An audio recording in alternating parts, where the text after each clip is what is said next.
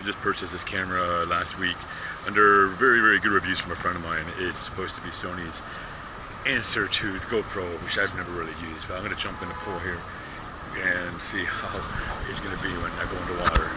Here we go. Oh shit, let me take off my flip-flops. All right.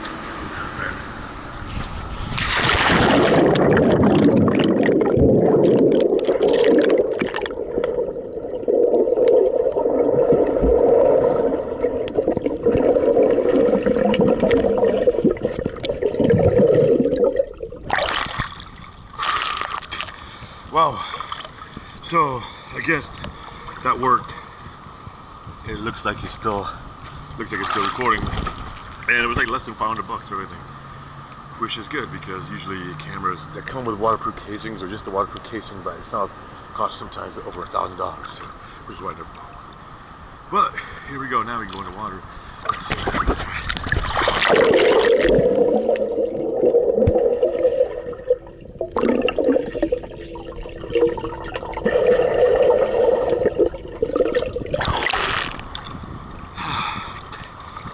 Okay, I'm getting too old for this.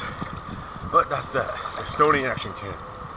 And luckily there's no one here at the pool on a Friday afternoon, or else you'll probably be like, what are you doing underwater with a damn camera? And you know, that might cause some issues.